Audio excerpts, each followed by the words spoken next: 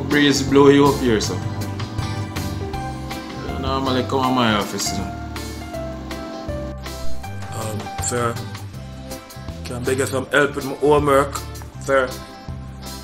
Teacher said something about calculation of time, rotation and time. Can I beg you some help? Help with my homework now, sir. Please. Let me see it.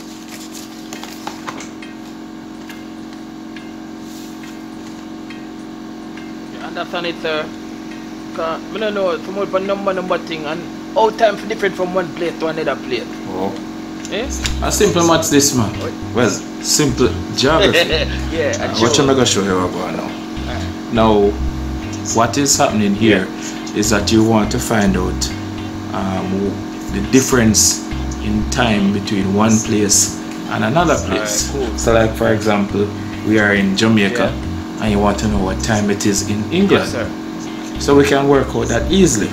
Now, I'm not sure if you know this, but all of this we can calculate this due to what I see now. What I see, come feel like I feel bend my neck for talk to you up this. Alright, thank you, sir.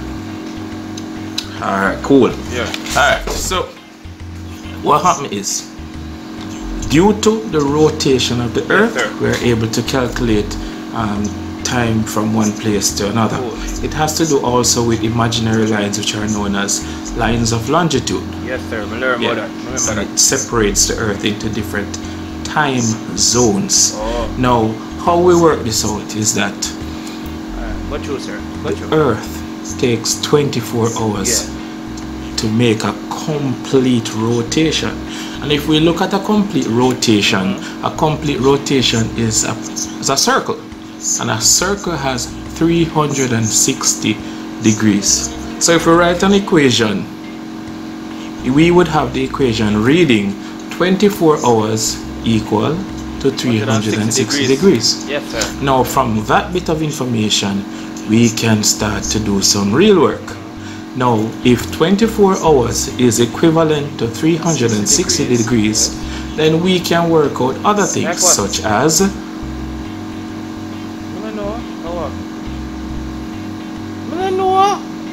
Sir, tell me now. Alright, so we would find out that 1 hour is now equal to 15 degrees because we want to get 1 on this side, right? Yeah. So therefore we divide 24 hours by 24 because any number divided by itself must give you the value of 1. Yes, sir. So we get 1 on this side.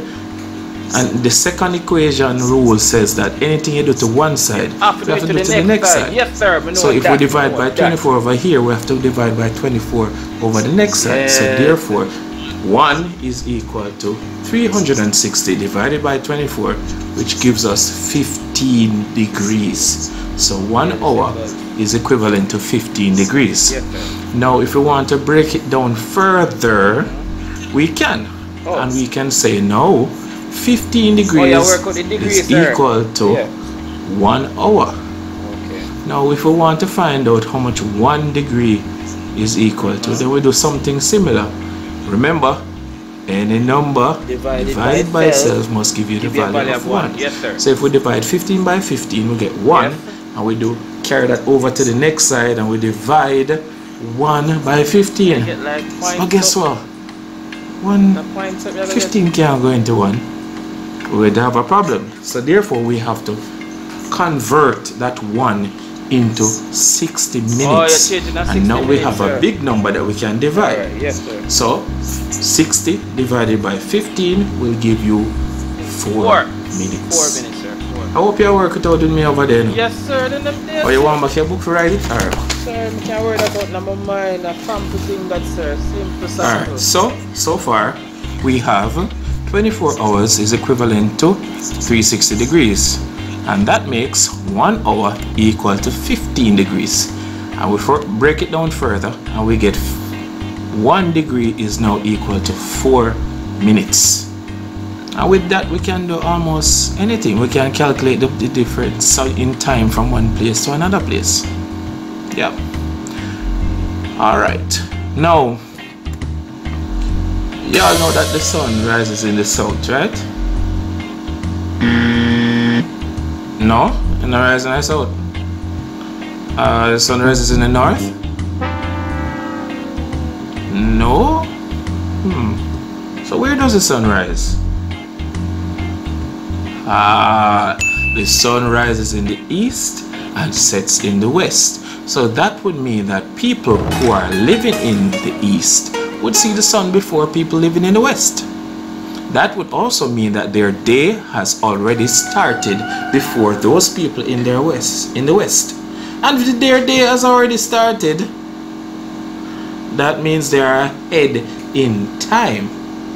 And I don't mean ahead in time like, oh, we can get the lotto numbers and we can win the lotto now, or we can see what is the next episode of The Flash, or we can know anything in the future. What I mean is that they are hours ahead of people in the west. So their day has already started, they have seen the sun, and they are ahead in time. Now what we're going to use that information for? It means that anytime we find ourselves moving towards the east, then we will be going ahead in time. Anytime we find ourselves moving to the west, we would be subtracting time, or we'll be going behind in time. So we can say that east increase, west get less. East increase, west get less. See it with me? Alright, yeah, alright. Cool. East increase, west get less. Alright, so we're gonna use what we know to figure out what we don't know. So east increase, west get less. 1 hour equal to 15 degrees, 1 degree equal to 4 minutes. And anytime we're traveling to the east, we're going to increase in time. Anytime we travel to the west, we're going to decrease in time, or subtract time, or west get less, east increase, west get less, east increase. Alright, cool. Now, alright, watch this now. I'm gonna give you some to work out over there now. If the time at the prime meridian is 1 p.m., what would be the time at 75 degrees east? Inside there getting hot though. Inside there get hot, man. Or is the question that is hot? You can't figure out the answer to that. I see your mind working, you know. Alright, watch this now. Now, some people are able to figure out the answer in their mind. And we call those people mathematically inclined. But for those who are not so mathematically inclined and can't figure it out using numbers in your mind, then nothing is wrong if you used the line. What do I mean by the line? Alright, I'm going to show you the line method. So you get your line, as you see on the screen here. You get your line, and then you're going to divide up the line into 15-degree intervals. Yep, 15-degree intervals. Why 15-degree intervals? Because it's easier. 15 degrees work out to 1 hour, and you want to be moving in hourly increments. So for example, 1 o'clock to 2 o'clock, 2 o'clock to 3 o'clock, 4 o'clock to 5 o'clock, etc. So we're moving in hourly increments. So, you finish draw your line? Alright, here's my line. Look at my line. I'm going to bring it up on my computer screen right now.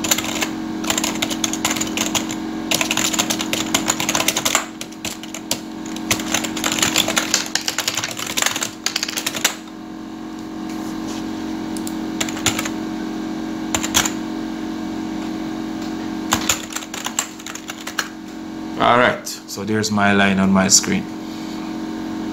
Now, if you divide up all the lines, and you're going to be putting down, so for example, we can start at 0, and then the next line beside 0 would be 15 degrees, and the line beside 15 degrees would be 30 degrees, line beside 30 would be 45, line beside 45 would be 60, and then 75, and then 90, then 105, then 120, then 135, then 150, then 165, then 180, and no more, because remember we're dealing with a circle, and a circle has 180 degrees. So if you have the prime meridian, which is 0, running down the middle, then half of 360 is 180. So we'd have 180 on this side and 180 on that side.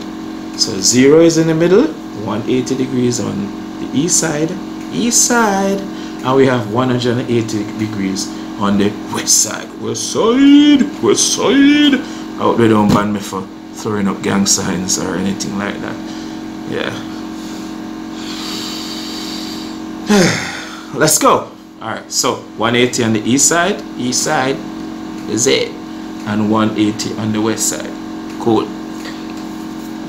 Now we're going to use what we know to find out what we don't know all the while, not only in geo class.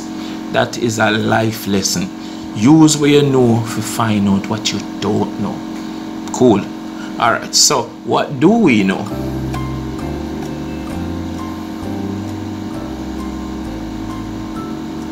Well, if you said that it's 1 p.m. at the prime meridian, then definitely that's what we know so far. So what we want to do on our line now, we're going to write 1 p.m.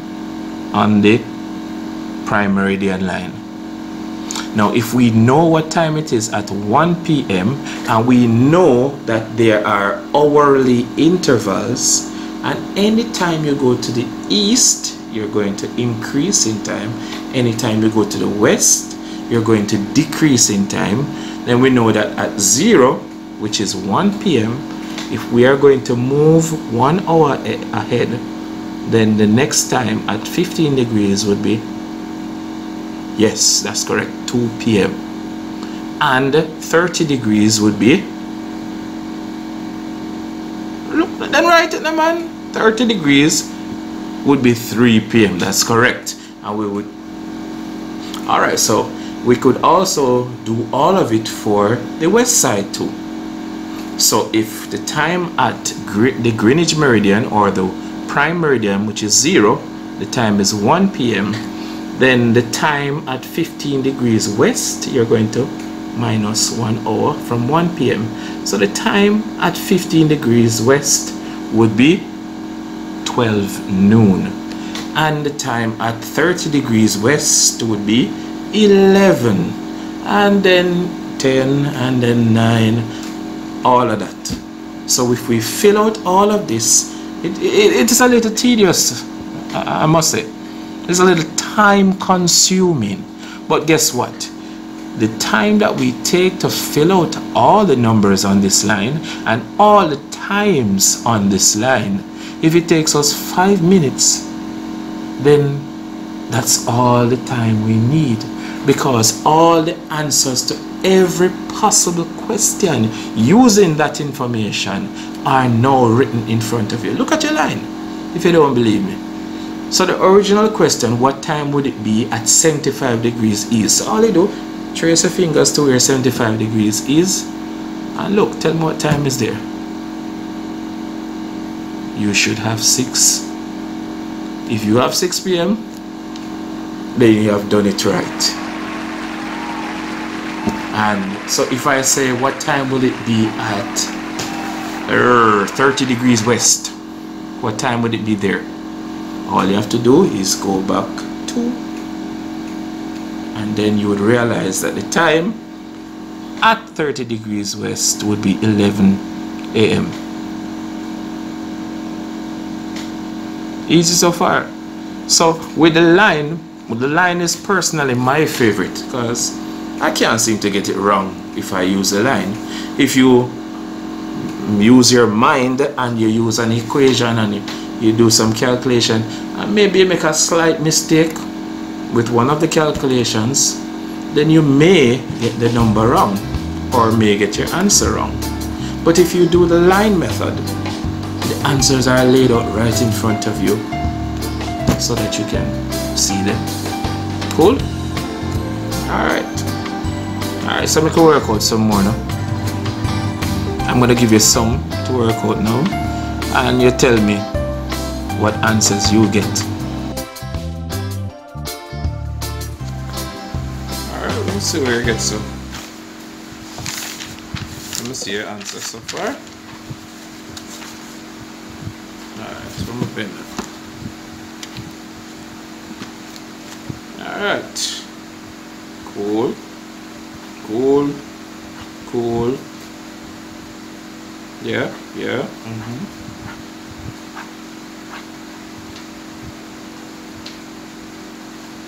Yeah, man. 10 out of 10. See? I tell you now. Geography is very easy, you know. You just have to understand the basics of the thing. And the basics of it. It's very easy. Yeah, man. Alright? Alright, well on them. Let me give you let me write down a channel. Alright, down a channel. Alright, so when you go home, you can look on this channel. It's called Addicted to Geography. That's one word, so don't separate it, you know. So it's Addicted, Addicted, and then you have number 2, and then you have Geography. So Addicted to Geography.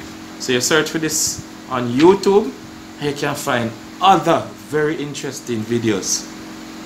You can find other very interesting videos about geography topics.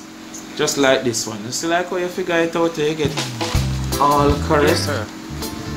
You see, you get all correct 10 out of 10. Glad you know. Thanks, sir. Yeah, man. Alright, so we talk later. Yeah, man, you don't know now, sir. Alright. Blessing now. Give Cool. thanks for your help. Yeah, you're a good teacher now, sir. Yes, another geography crisis solved. Alright, I'll go back to the people and work that I was doing over here earlier.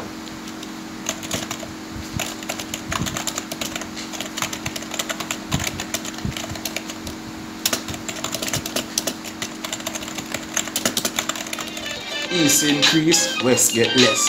East increase, west get less. East increase, west get less. East increase and west get less. East increase, west get less. East increase, west get less. When me say east increase, west get less, big up to my brother Milton Brown for that little memory gem that we use. East increase, west get less. East increase, west get less. East increase, west get less. East increase, west get less.